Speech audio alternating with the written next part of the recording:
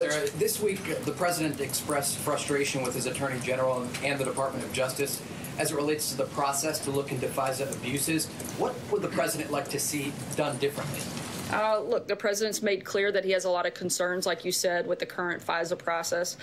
Nothing makes the problems of FISA cleaner than what was outlined in both the Republican and Democrat memos. The FBI used political campaign material to get a warrant to spy on American citizens. They failed to disclose to the judge that the dossier was funded by the Clinton campaign and the DNC, even as it was being used to spy on people associated with the Trump campaign.